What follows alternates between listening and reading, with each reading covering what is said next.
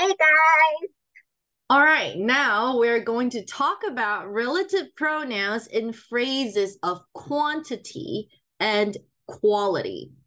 Okay, so this is actually very important if you're taking the SAT. So before we dive into it, we want to first establish some ground rules. So I'm gonna give you guys a few sentences. All are boys. All of them are boys. All of whom are boys. Next, some are girls. Well, actually, no, some are trucks. Some of them are trucks. Some of which are trucks. Now, in examples, some are complete sentences, so they're grammatically correct, while others are fragments. So if we take a look at the first one, what is my subject? My subject is pronoun all, right? Actually, all of them, the subject would be all. However, the first one, all are boys, that is a sentence because all can be used as subject of a complete sentence. The second one, all them are boys, that is also a sentence because the them is a personal pronoun. However, the third one, all of whom are boys, now that is not a sentence because whom is a relative pronoun. So it would make this into an adjective clause, which is a fragment. So using the same logic, some are trucks, that's a sentence. Some of them are trucks, that is a sentence.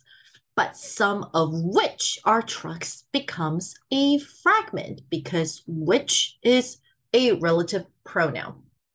All right, so now going back to our table here, if we look at the first example, he gave two answers. So you see, he gave two answers. That is our independent clause, both of which were correct. The which is referring to the answers, right? And that is why you use a comma here. We call this a tag comma, by the way.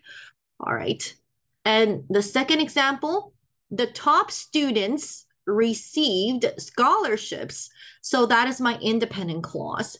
And inside you can see all of whom. The whom is referring to the students, all of whom graduated with honors. That is our non-essential or non-restrictive adjective clause. All right. So when you see words like some, each, all, both, right, it indicates number. That's why we call it quantity. What about quality? Well, it means the best, the worst, the smartest, the dumbest, the fattest, the shortest, the most handsome, whatever, right? So she has three daughters. That is my independent clause. The oldest of whom, so again, I'm referring to daughters, people, right? This is non-essential. The oldest of the three daughters of whom is studying abroad. The comedian's jokes were about politics. This is my independent clause. The funniest of the jokes, the funniest of which I had heard before. Okay, so that is my quality Nick, relative pronouns. Yes?